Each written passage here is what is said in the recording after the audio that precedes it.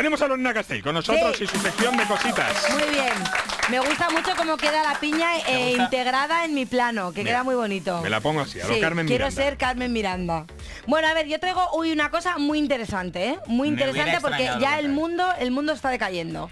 O sea, me he enterado de un dato que yo he dicho, ¿esto cómo va a ser? Tú no habías, El 75%. no habías hecho caso del cambio climático Yo ni nada. no, Tú ahora, cambio hoy te has dado climático, cuenta que el esto- mundo... De verdad, esto me parece una locura. El 75% de las personas viven una piña bajo el mar. A ver, quítame la piña de aquí delante. No queremos la El piña, fuera la piña. 75% de las personas prefiere vivir en pareja.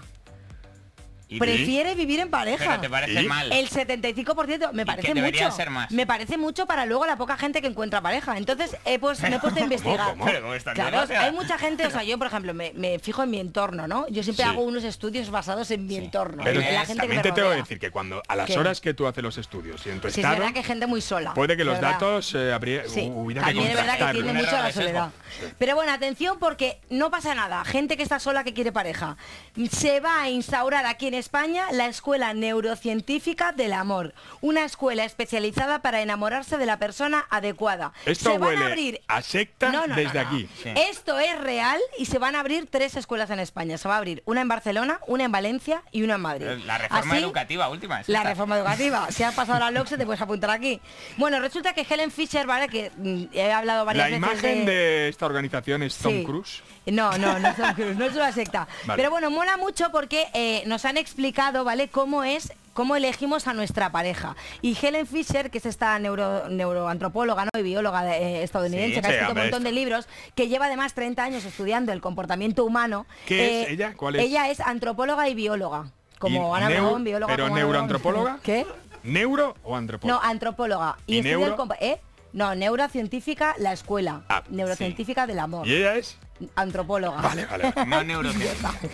Venga, va, entonces la historia. Atención porque nosotros elegimos a nuestra pareja según la personalidad que determinan cuando estás en el útero. O sea, tú ya directamente, sabiendo qué personalidad tienes, depende de qué tipo de sustancias segregues más. Por ejemplo, tenemos dopamina, testosterona, estrógenos o serotonina.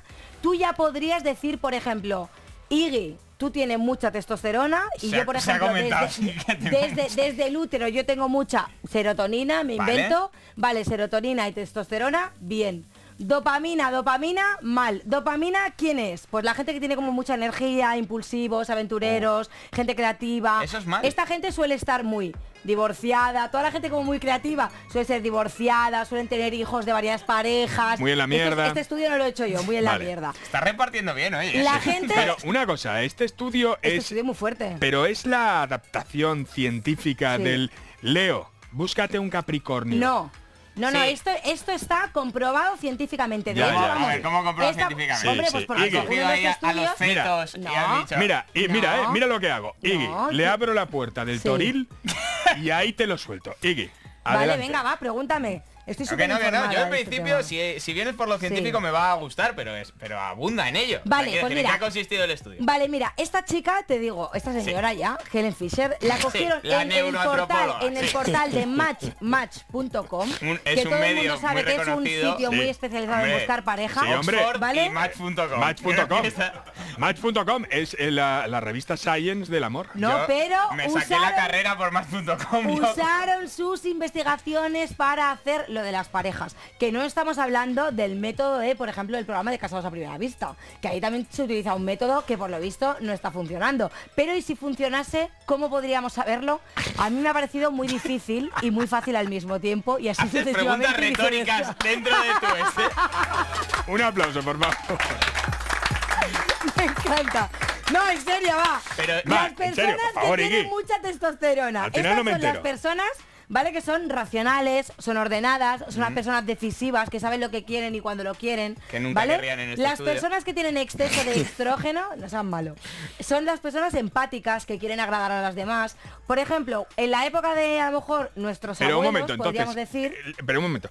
Los de la dopamina, mal. Alone in the dark. No, la Los de la dopamina testo- mal no. Lo que pasa es que tú piensas que en la generación que estamos ahora, o sea, ellos ponen como ideal de hombre-mujer, tendría que ser un hombre por ejemplo, testosterona, ¿vale? O sea, un tío pragmático que tenga las ideas, que sabe lo que quiero, y una mujer estrógeno, sería como lo ideal. Que la mujer estrógeno sería pues la persona muy empática, la persona que tiende a cuidar, o sea, la típica mamá. Pero ¿qué pasa hoy en día? Que nosotros tenemos exceso de dopamina, la mayoría. Porque si tú quieres ser creativo, quieres ser cool, quieres ser guay, quieres estar en la onda, tienes que ser dopamina máxima. Claro. Entonces, dopamina y dopamina mírame la cara. Ruina. Sí. O sea, dopamina. Mírame la cara, dopamina. Así. La dopamina me mató. Bien de dopamina. Por ejemplo, tú y yo somos un gran ejemplo de dopamina. De fatal. Dopamina mal, ¿sabes? Entonces aquí, a partir de este estudio, tú te vas a poder apuntar a esta escuela.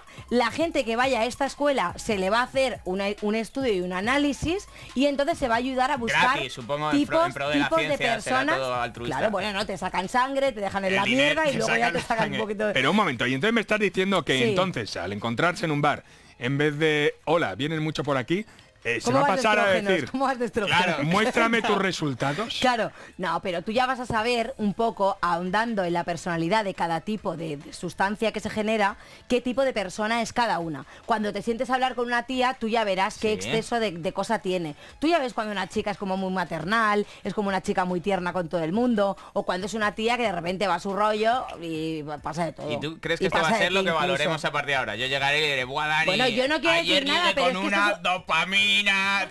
Mira, esto es una escuela que ha enseñado esto, y luego hay grandes estudios también que se hacen muchísimo, que se habla muy poco de ellos, como por ejemplo otro estudio que leí el otro día, que se hizo en una universidad muy reputada, la Universidad Carolina de Praga, ¿vale? Y dice, por ejemplo, que el olor a ajo en un tío es muy atractivo. Vale. Que yo... Buen estudio. No, y voy a cerrar con ya sabéis, amigos, cada vez que salgáis de fiesta, cómete un ajo. unas gotitas, unas gotitas de salmorejo aquí detrás de la oreja, lo justo para oler, un ¿Me poquito. da tiempo a decir una cosa? No te da tiempo. Sí que me da tiempo. Ay, porque Lorena, has dejado a los del río mucho tiempo y a mí me estás cortando.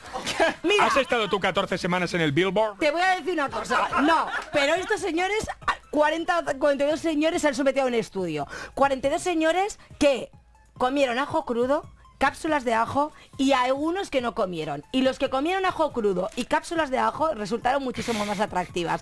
Así que, querida amiga, si no te gusta tu chico, estás pensando en dejarlo, o tienes algún tío que te mola a tu alrededor, que se coma un ajo. Dale Cómete ajo. un ajo, Dani. Dale ajo. Dale ajo, con esto acabamos. Dale ajo.